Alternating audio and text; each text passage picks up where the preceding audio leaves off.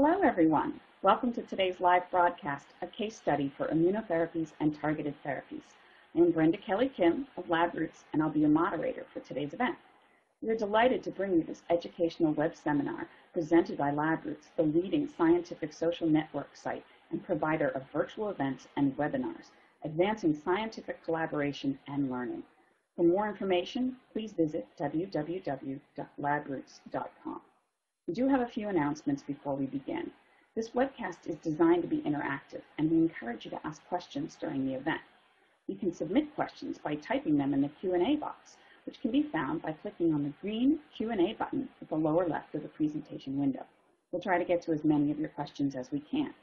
You can enlarge the slide window by clicking on the screen icon in the lower right-hand corner of the slide window. If you have any technical problems viewing or hearing this presentation, please click on the support button at the top right of your presentation window, or submit your problem through the Q&A button lower left. I would now like to introduce today's speaker, Dr. Louise Perkins. Dr. Perkins joined the Melanoma Research Alliance as Chief Science Officer in 2013, where she is responsible for the development and implementation of the MRA's scientific strategy to eliminate suffering and death due to melanoma. Her interests center on translational research, including genomics, drug discovery, and advancement of novel therapeutic approaches. Prior to joining the MRA, she was Chief Scientific Officer at the Multiple Myeloma Research Foundation for 5 years, following a 16-year research career at 2 major pharmaceutical companies. For more information on Dr. Perkins' experience, please click on her name. I will now turn it over to Dr. Perkins for her presentation.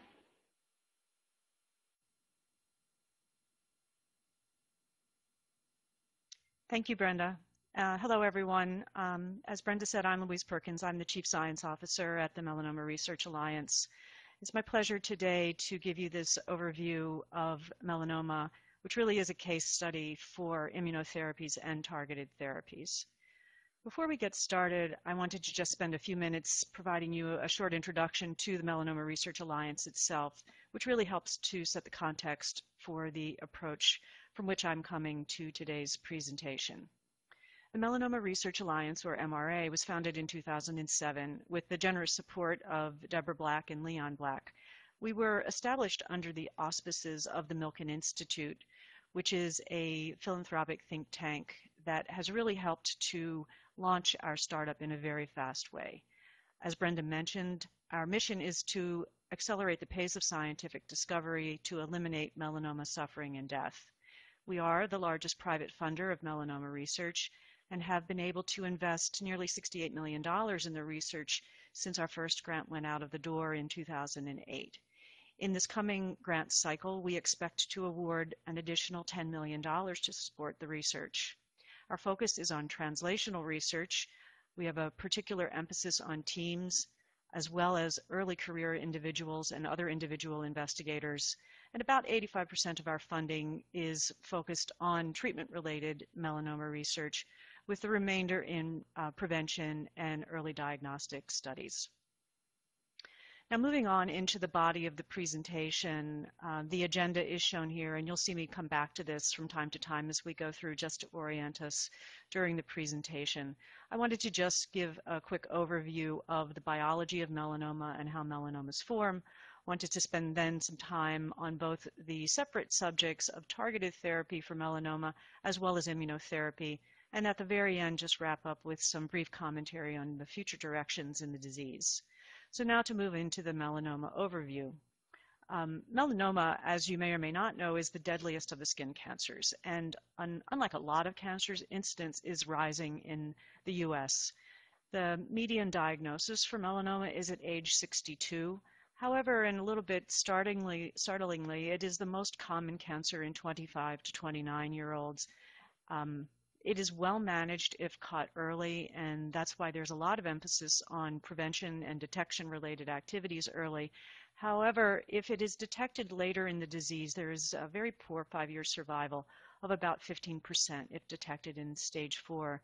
I think what you can see in the graph on the right-hand side of the screen is that while cases have risen, deaths remain flat But I think what we will see through the course of this presentation is with the advent of new therapies, I hope and anticipate that the arc of that death curve will in fact start to turn downwards. A little bit more about who gets melanoma. It does have its highest incidence in fair-skinned individuals. You can actually see in the top of this chart that in the white races, there is a bit more melanoma in males than in females, which is not well understood.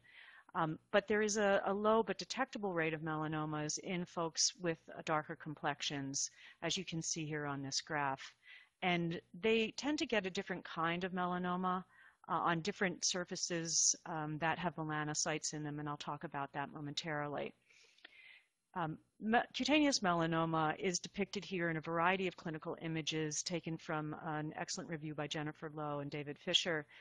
You can see that melanoma has different presentations. It can occur in different parts of the body. On the top left, a typical superficial spreading melanoma is shown, an amelanotic melanoma in the top middle, a nodular melanoma on the top right. And then some of the ones that tend to be more common in folks that have a darker complexion. On the lower left, the acrolentiginous melanoma is one. Acromelanomas occur on the palms of the hands, soles of the feet, and under the fingernails. They occur kind of at a steady rate in people of all complexions, as do ocular melanomas, also known as uveal melanomas, which are shown in this look into the eye on the lower right. So the bottom line here is, well, more common in fair-skinned individuals, melanoma can occur in anyone, and vigilance is extremely important. The next slide, I won't spend a lot of time on because it is very detailed. I do encourage you to take a look at the publication in Nature, which is provides an excellent overview of how melanomas form. But suffice to say, as shown in the top center of this illustration, melanoma starts in the melanin-producing, the pigment-producing cells of the skin, known as the melanocytes. And when it occurs in a relatively small lesion and then can progress and grow more deeply, as you can see in the march from stage 0 to stage 4, left to right on your screen. Of course, the deeper the melanoma, the bigger the melanoma, the more aggressive it tends to be and the poorer the outcome for patients. So it's, again, really emphasizing prevention, but in particular early detection as an important part of preventing the formation of bad melanomas. Well, where do melanomas come from? What we know from the genomics that has been done, that is sequencing of melanoma tumors compared to the normal tissue of individuals who have provided those samples, is that, as you can see on the far right here, melanoma has the highest mutation rate of any human cancer. And melanoma, that's not necessarily the most noble distinction for it to have, but it's 10 to 100 times more likely to have mutations than your run-of-the-mill human cancer.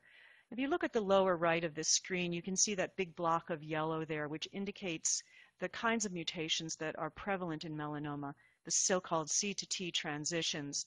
These are a fingerprint of UV exposure. And so if, as you can see, then there's a huge amount of evidence for UV-induced damage in melanoma, hence the reasons for sun-safe practices to decrease this incidence of mutation.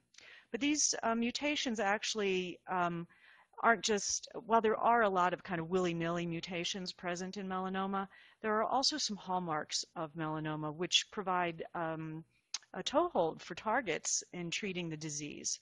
And this illustration shows the results of summarizing the topmost hits come from whole exome sequencing, WES, of 213 melanomas. And in this analysis, consistent with what has been seen in other analyses, as shown in the top left, about 40%, sometimes people say 50%, it does vary from study to study, about 40% of melanomas harbored what are activating mutations in BRAF. Mutations in the signaling protein known as BRAF that actually turns on its function and renders normal control of the protein disabled. These mutations are quite commonly changes in the valine to a glutamine V600E That's the V600E mutation. Those are the most common, but there are a handful of other mutations that can be discerned as you sequence more deeply in melanomas.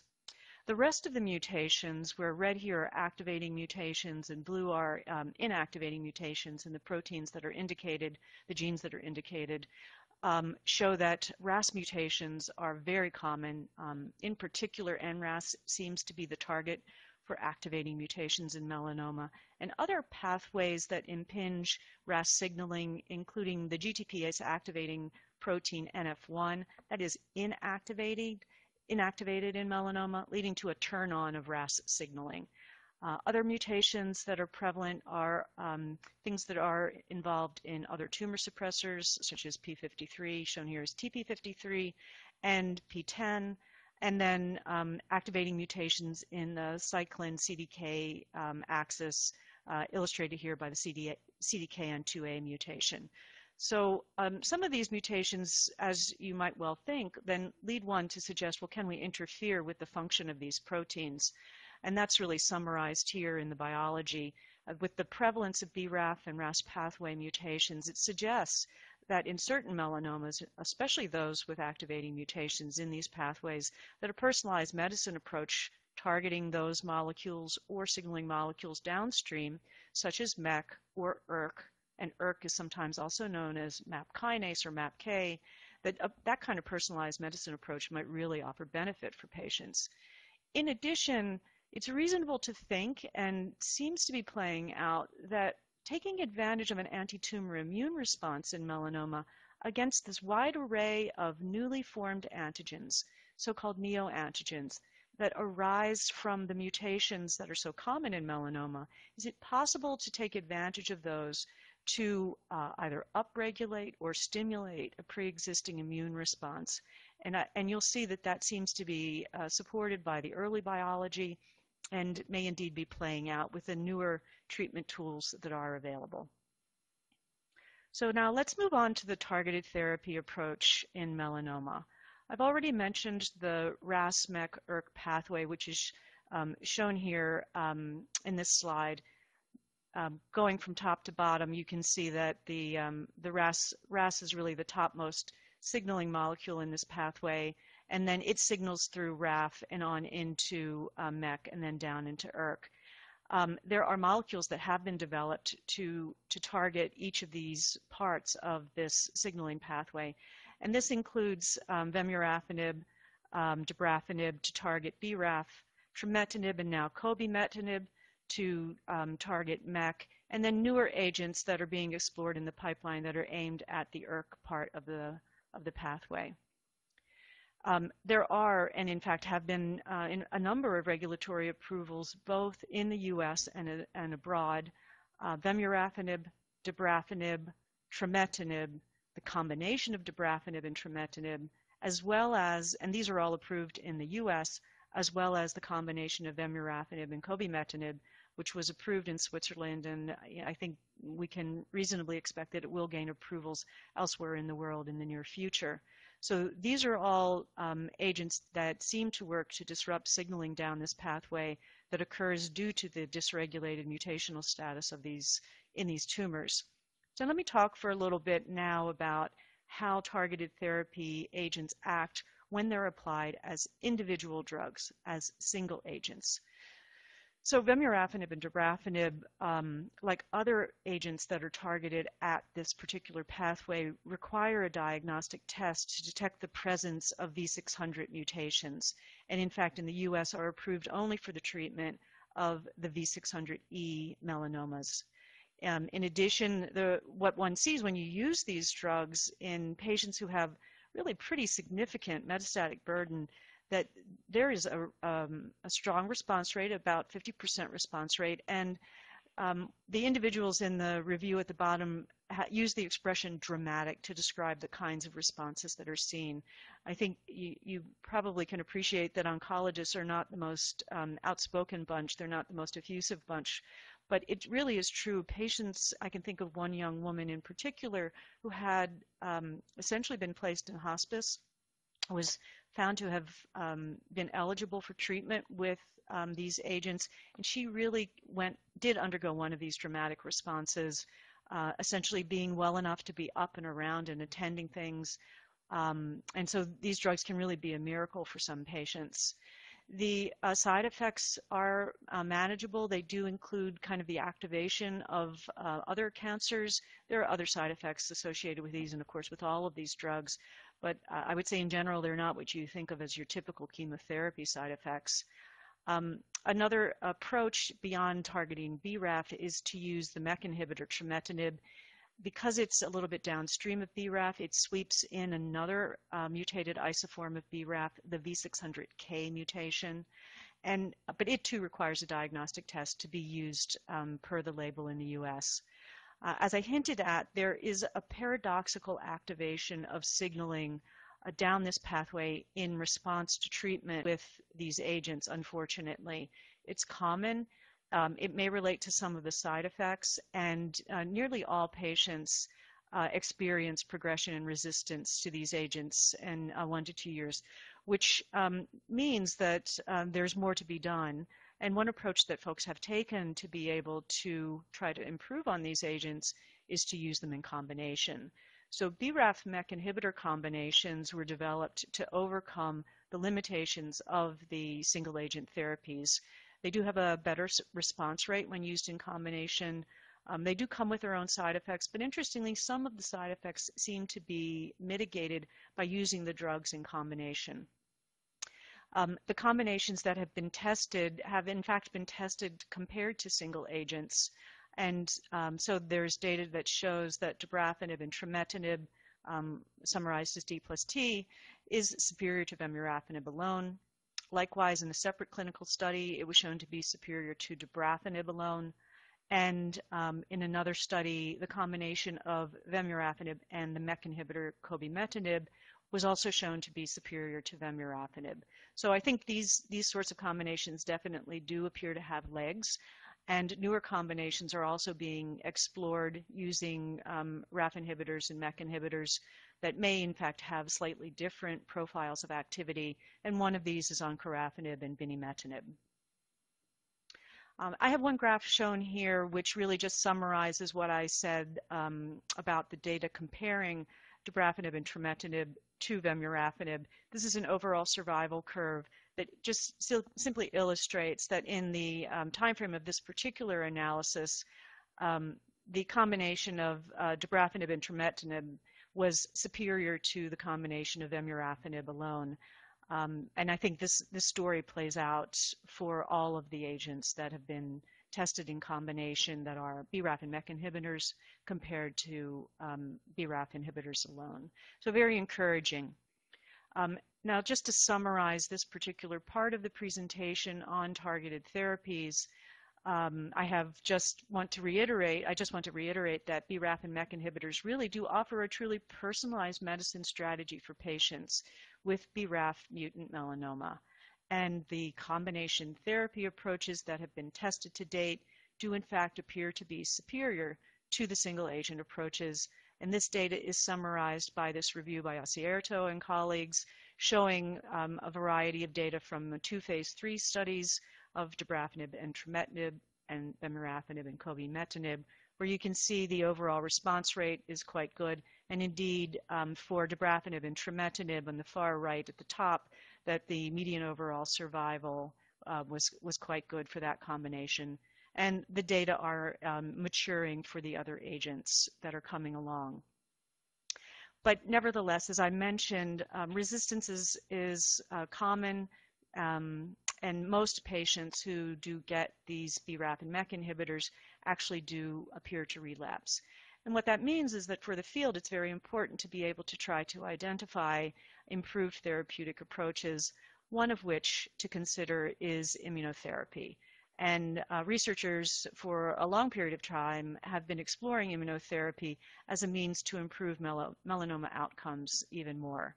So now we'll move on to the next part of the presentation. And I just want to give you a couple of slides by way of overview of the background on immunotherapy. So it's really been known for some time that that melanoma is one of the more immunoresponsive tumors. Some of that has revealed itself by way of tumors kind of resolving on their own for no obvious reason in a small fraction, a very small fraction of patients. William B. Coley at the turn of the century tried to harness this effect by using infections to target cancers, including melanoma. In the late 1990s, high-dose IL-2, a cytokine that stimulates the immune system, was approved by the FDA for the treatment of melanoma. And in 2011, interferon alpha-2b was approved for the treatment of melanoma after successful surgery to resect the cancer. So both of these cytokines have been used to stimulate the immune system to take advantage of its ability to mop up melanomas.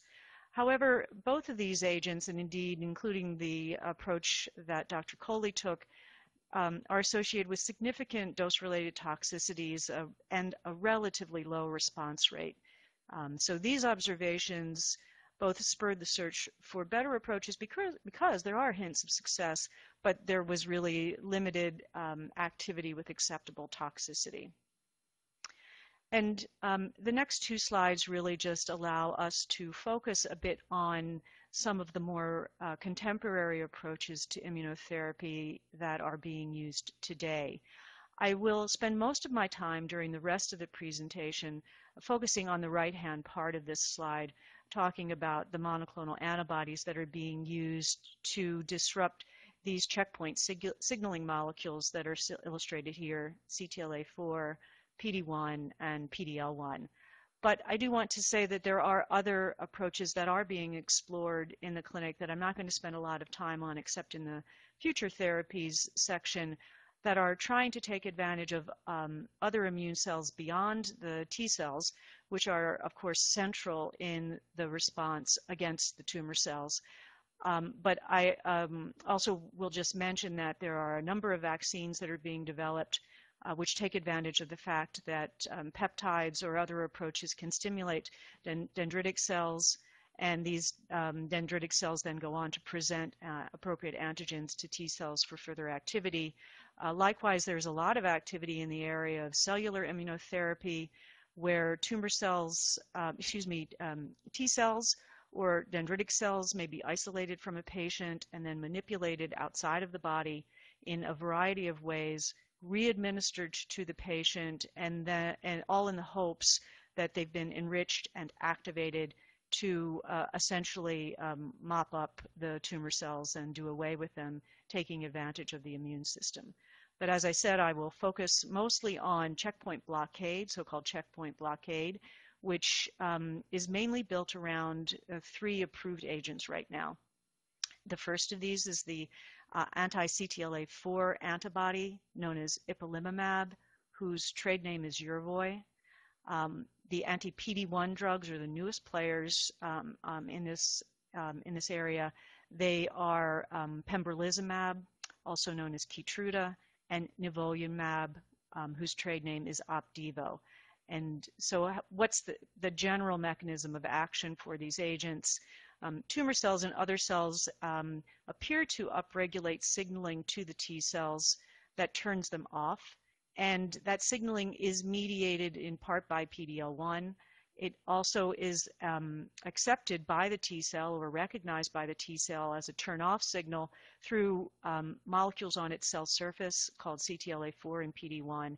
And so the idea behind these antibodies is that they would come in, block the CTLA-4 or block the PD-1 signal, and therefore turn down the deregulation. That's why it's checkpoint blockade, kind of a double negative, to then reactivate the immune system's, in particular the T cells' ability to attack the tumor.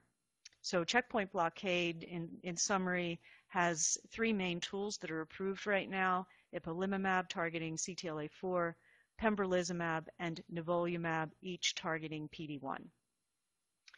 What do we know about ipilimumab? So ipilimumab was the first of these agents to be approved. It was approved in 2011.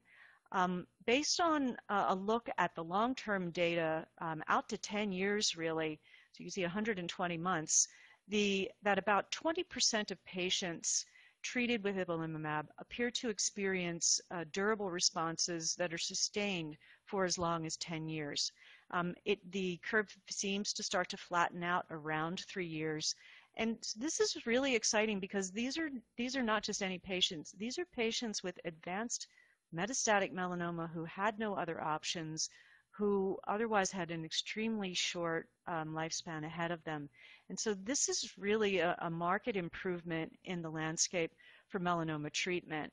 And demonstrated long-term survival starts to make people think about using the cure word, which is really exciting in oncology, especially in melanoma, for which there were no treatments of widespread usage and significant approved in many decades, really until ipilimumab and vemurafenib, the targeted therapy inhibitor, were approved in 2011.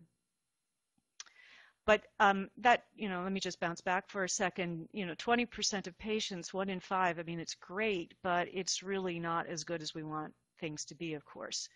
So a number of activities have been taken to try to improve on the circumstances for melanoma.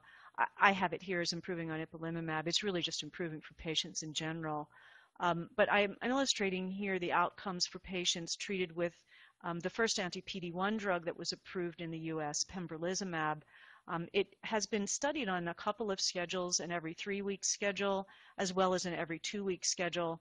Let me just first point out that as you look at these two schedules in comparison, there's really not a big difference between them. The every 3-week schedule is the one that is FDA approved, and that's how pembrolizumab or Pembro is administered. And in this particular study, in which the authors looked at overall survival, you can see that pembrolizumab as a single agent did appear to offer superior overall survival outcomes in patients when used as a single agent. Similar data have been seen with nivolumab alone. That seems to be just a feature of anti-PD-1 antibodies, which is really fantastic news for patients. Well, what about nivolumab alone or nivolumab and ipilimumab in combination, right? Because when we have useful tools in the oncology business, one of the typical things to do is to provide studies of these agents in combination. And there's good preclinical biology that suggests that the different activities of anti-PD-1 antibodies as compared to anti-CTLA-4 antibodies might well indicate a superior benefit by bringing the two together. So in a study that examined nivolumab as a single agent, that's the blue line, Ipi and Nivo, nivolumab and ipilimumab in combination, that's the orange line, but both compared to Ipi in the same study, it did appear that certainly Nivo was superior to Ipi, and that the combination of the two looked to be at least as active as the individual agent, nivolumab. The authors noted in the presentation of this data that this particular study was not powered to directly compare Nivo and Ipi together. I think while we are looking at progression-free survival here, not overall survival, we will need to wait to see how the data mature to see if indeed overall survival is comparable or better, or I guess potentially worse, just to explore all of the outcomes compared to the Ipi overall survival data. But that will take some time to mature, and we're greatly looking forward to seeing the outcome of those experiments. This is a so-called swimmer's plot depicting the positive benefit of Ipi and Nivo in combination, as well as some of the side effects that are observed. And it's a little bit of a complicated slide, but I do want to spend some time on it because it makes a couple of interesting points. So first of all, as you can see, grade 3 and 4 adverse events were observed in a number of patients. Actually, about half of the patients experienced one of these significant grade 3, 4 adverse events as compared to ipilimumab, which was about 24%. And it's interesting, most people, I guess in the old days, back in 2011, thought Ipi was pretty tough medicine. So now I think the field has a pretty good handle, certainly at the academic medical centers where there's significant experience with Ipi, how to mitigate the side effects there. And as as it gains experience, I imagine they will learn how to also more productively manage the significant side effects associated with the combination of IPI and Nivo.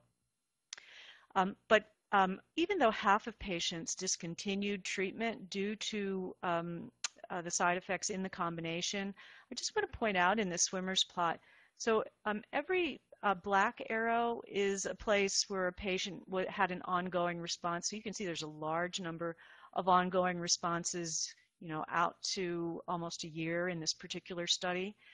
And that many of those responses are sustained, for example, in this region, even after discontinuing therapy.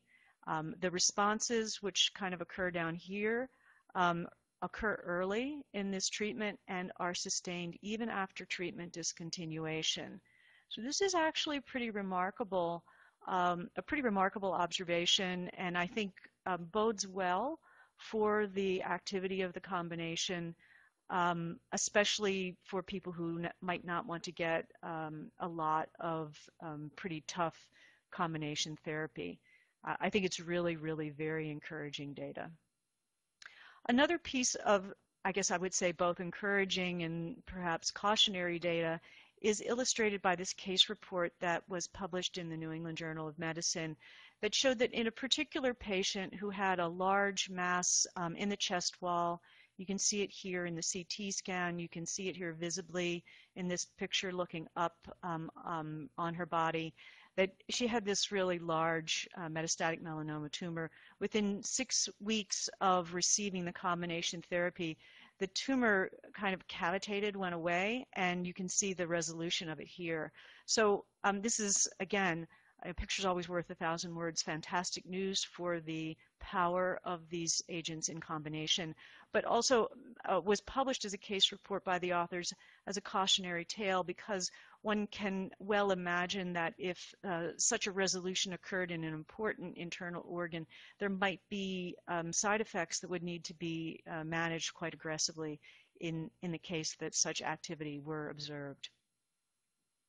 So we've actually moved through the presentation at quite a good rate, and I want to just spend a few minutes on this particular slide to talk a little bit about what's happening in the melanoma field right now by way of summary as it relates to treatments, and to show yet another illustration of active immunotherapy in melanoma.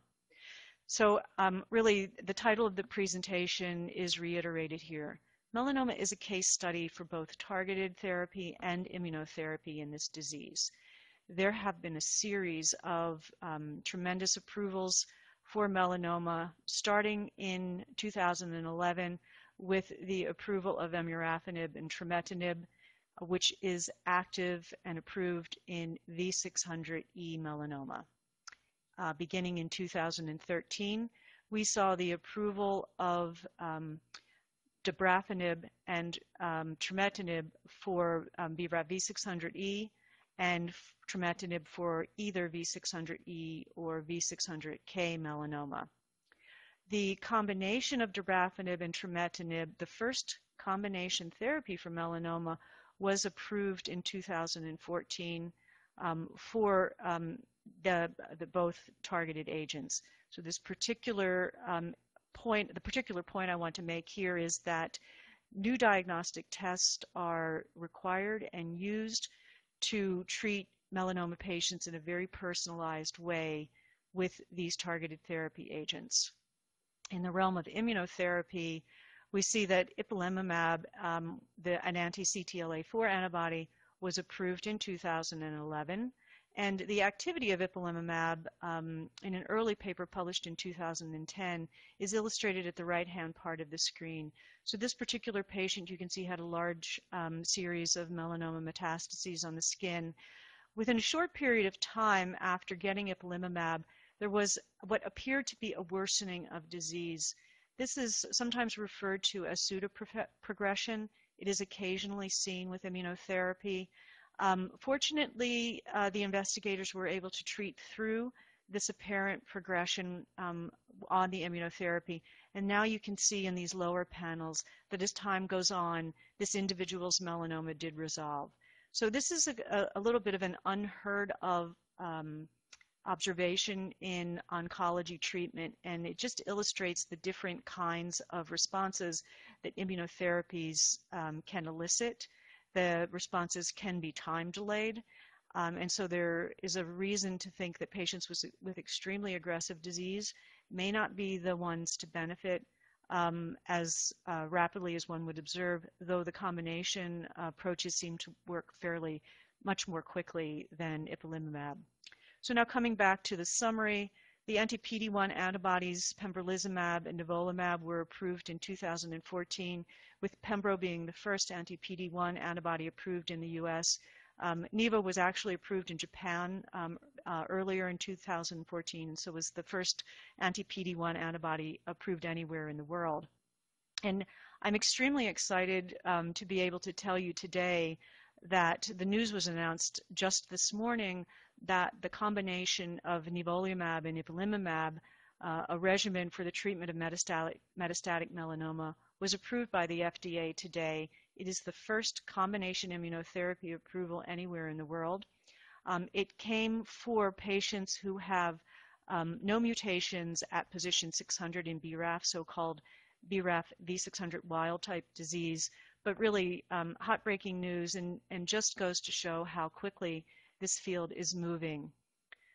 What I've summarized on the next slide, for those of you who are curious about keeping track of things and also curious about what are the what's a little more of the biology behind these treatments, is a summary of the melanoma approvals from bottom to top, from oldest to most recent, and also the indicator of how quickly the FDA dealt with them. I think what you can see is that the FDA has really done a great job to employ all of the tools available to it, from fast-track approval, priority review, accelerated approval, and the latest tool in its toolbox, breakthrough therapy designation, to really work closely with the developers in a back-and-forth conversation to be able to bring agents through to patients in an extremely fast way. Pembro was approved in September 2014, Nivo in December 2014, and here, less than a year later, we have a combination approval for Ipi and Nivo. And really, really fantastic news for patients. The different styles of antibodies and whether they're small molecules or combination therapies are summarized here. It's really a new era for melanoma patients with these agents coming to the fore. So where does that leave us, and where are we going from here as a field? This particular slide comes to us courtesy of Michael Atkins, who provided this review at the 2015 ASCO meeting after the plenary session, which talked about some of the data on the anti-PD-1, anti-CTLA-4 combination. And what you can see on the bottom is that the field marches on, as I've mentioned before, from single agent to combination approvals, with vemurafenib as the first agent approved, and now data emerging showing that these agents are really superior in combination.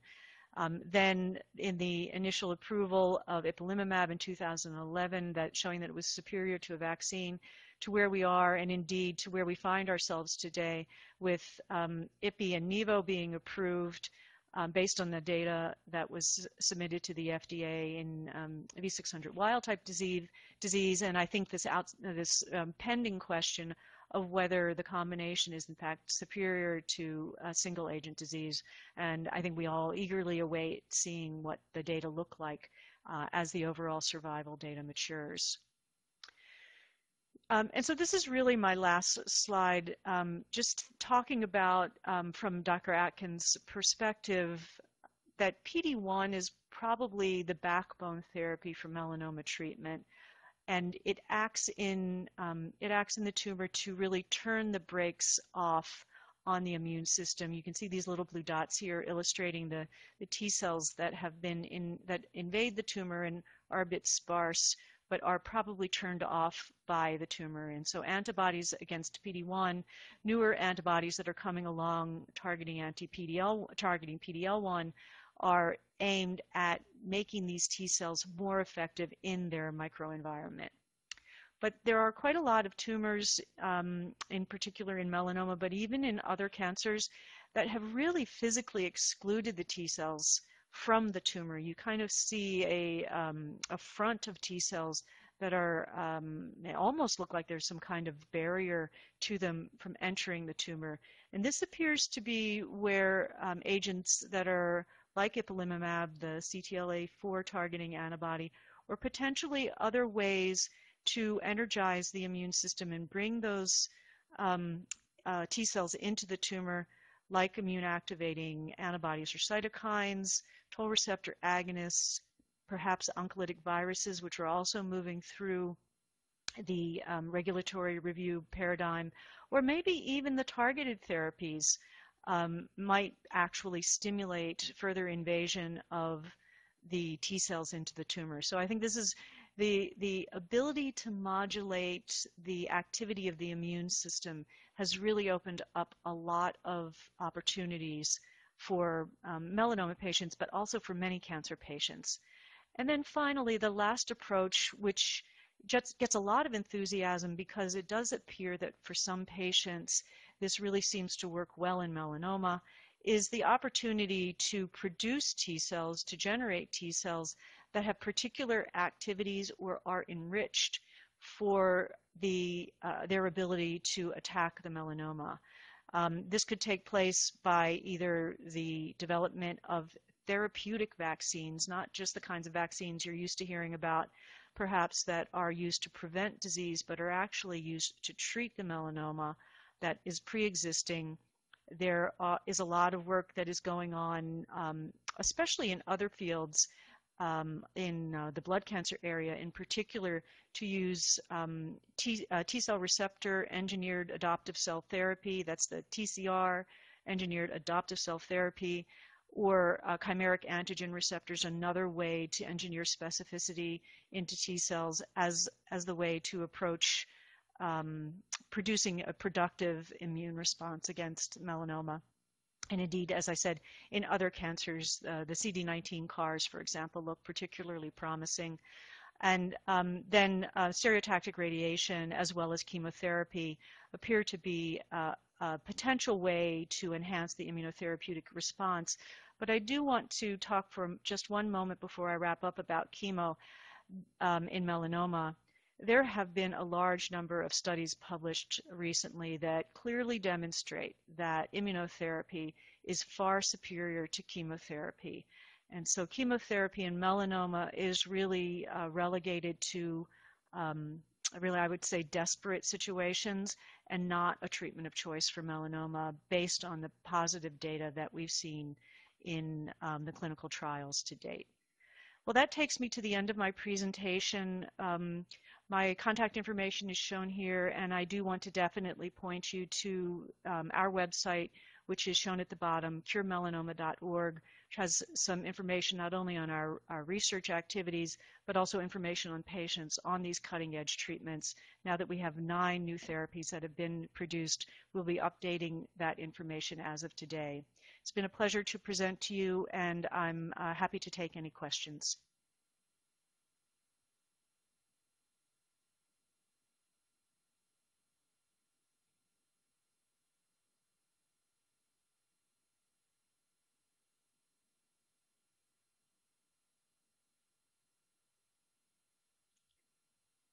Any questions from those of you out there? I put a question out there maybe just to get conversation started. Have any of you been treated with either melanoma targeted therapy or immunotherapy?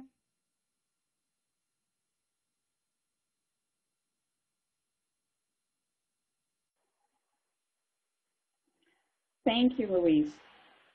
Thank you, Louise, for that informative presentation. I'm just going to remind our audience how they can start their questions. They can submit questions by typing them into the Q&A box, which can be found by clicking on the green Q&A button, the lower left of the presentation window. We'll try to answer as many questions as we can. In addition, I want to let our audience know that this presentation has been approved for continuing educational credits. If you want to obtain the credits, please click on the Get Your Free CME CE Credits button located in the lower left of your screen. This will take you to a page listing all of our speakers and presentations, and you can claim your certificate at that point. We do have one question. With respect to metastatic melanoma and new immunotherapies, how was the frequency of mutations, valine glut, and S100 levels? Did any patients have sickle cell disease? So this is an interesting question. Let me comment on two different aspects of it. The frequency of mutations observed in melanoma was really discovered based on the high throughput sequencing that's been enabled by a lot of the genomics technologies that have been used for many years, and in some ways actually kind of got a bad rap recently that it's not going to help anyone. In fact, that data is proving to be critical in our understanding and ability to take advantage of what's going on in disease. I must say I don't know about the relationship between those levels and S100, nor do I know about any relationship to sickle cell disease. I guess I would say one thing, however, since sickle cell is more common in patients, at least in the US, of African American descent, and since melanoma is relatively uncommon there, my guess is that there's not a clear linkage, but I don't know that for a fact. That's a very interesting point. There's another question that has come in. Any successes yet in using ADC, which I assume is meant as antibody drug conjugates against melanoma? I think the answer there is that there are a number of mutations that are, excuse me, let me say this differently. There are a number of antigens that are present on melanoma that appear to be ones that one might get a handle on. However, some of those are expressed somewhat widely throughout the body and in other tissues. And so I think the impetus has been to not move aggressively towards antibody drug conjugates, but to actually focus on maybe the more broadly acting immune system to treat melanoma. Another question.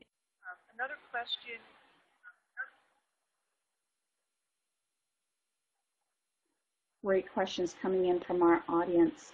Our next question, how important is the kinase selectivity for small molecule inhibitors of melanoma targets?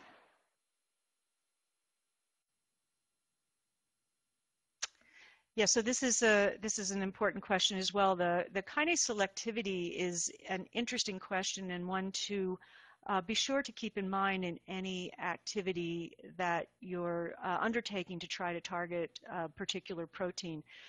For example, the inhibitor vemurafenib actually has a particular mode of inhibition of V600E melanoma that is a little bit different from the inhibitors of dabrafenib and trametinib. Now, these drugs in general are reasonably selective kinase inhibitors. Another drug that was originally thought to be an inhibitor of RAF kinase was sorafenib, and I was actually at Bayer at the time that sorafenib was being developed. It is a BRAF inhibitor, but it does pick up a broad spectrum of other kinases in its inhibitory profile. And I think what's believed now is that in general, the activity of that agent is probably mediated more strongly through inhibition of KDR, VEGFR2, but not so much through BRAF. So I think in the case of the approved drugs for BRAF, in particular dabrafenib and vemurafenib, as well as trametinib, the MEK inhibitor, I think the specificity of those molecules is reasonably good, and we're in good shape on that front.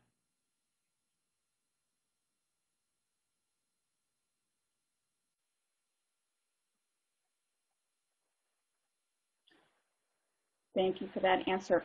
Our next question has come in from the audience. How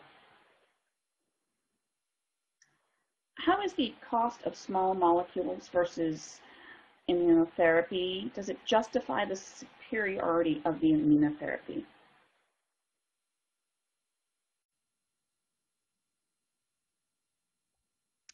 So the cost question is an important one. It's an important one here in the U.S. and it's an important one around the world. I think what we're really looking at is a revolution in how we think about treating cancer. Indeed, if you're talking about patients who might be able to get a relatively short course of immunotherapy and then potentially have an enduring response, I think that the benefits of that may well play out as we see that data mature. The relative cost of targeted therapy versus immunotherapy, since we know that I think it's a little bit of apples and oranges. We know that targeted therapy offers benefits for patients who have extensive disease that is really out of control, and it really offers them a chance to have some high quality time ahead of them. And indeed, there are some patients who appear to have really long-term responses, although it's a small fraction, but really long-term responses with targeted therapy. I think as we will see with the immunotherapies, it may be that these immunotherapies kind of amount to a sort of, well, if we're lucky, let me put it this way, if we're lucky, they amount to a kind of molecular surgery that is able to elicit a long-term response. I think the cost question is one that's really critical around the world. At the Melanoma Research Alliance, we are particularly interested in making sure that new treatments and new innovations are available for patients.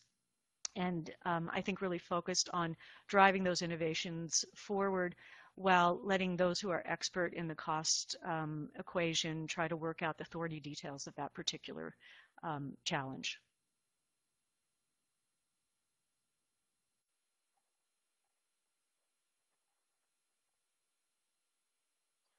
Great. Our next question. Have you tried Aptamer as a RAS-BRAF inhibitor of BRAF mutant melanoma?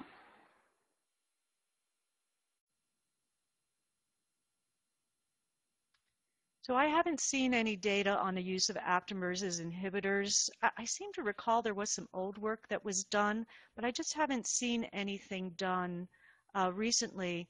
You know, I must say the targeted therapies really do offer a lot of benefit. And so at the Melanoma Research Alliance, about 40% of our funding portfolio is invested in trying to drive an understanding of how to improve on these therapies. So if the research shows that aptamers offer some unique therapeutic benefit, especially in overcoming the resistance that develops, I would encourage all kinds of research down that pathway to be explored.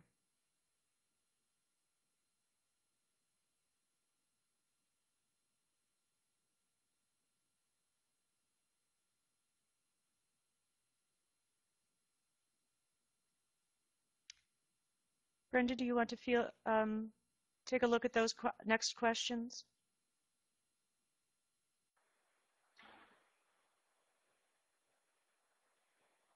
Yes, thank you, Louise. We do have one more question. Is the immune system activity in metastatic patients lower than normal naturally?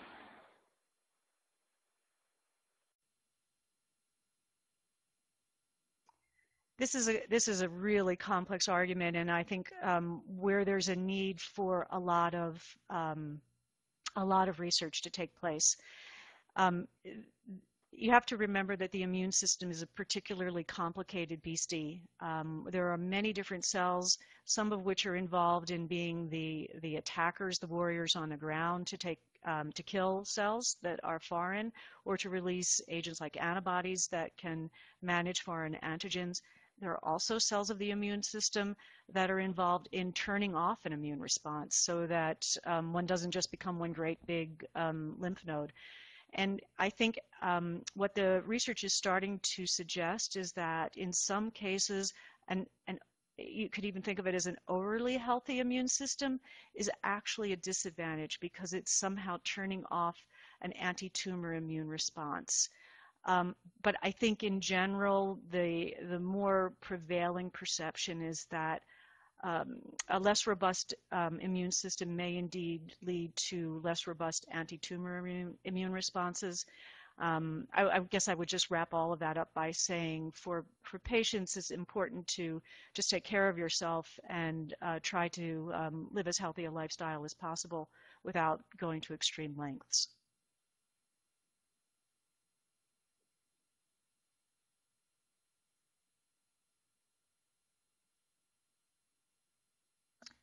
Anything else for us, Brenda?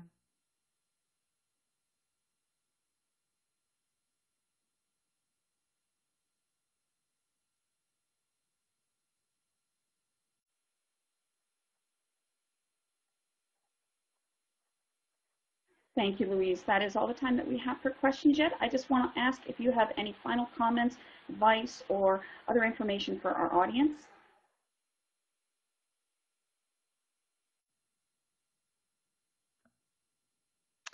I just want to say that it's really been a great pleasure to be able to present to you today. I hope you've found the information very helpful. I would say if any of you are patients or patient family members or caregivers, I would encourage you strongly to seek out the input and advice of melanoma nonprofits who are well connected in the field. There's a lot of things that are moving very quickly in the melanoma business, and it's a little bit hard for the docs to keep up with it. I think, I mean, unless you see melanomas every day, in which case it's a different story, of course. The other thing I would say is that melanoma indeed really is proving to be a case study for other cancers. There are as many as 10 cancers that are being aggressively studied based on the timely results that are coming from work on checkpoint blockade and biomarker work, which I didn't touch on at all, that's being funded by ourselves and by others. So the work in melanoma is really floating all boats in real time to advance the field for cancer care across the board. It's an extremely exciting time in cancer, as I said, and I thank you for your attention.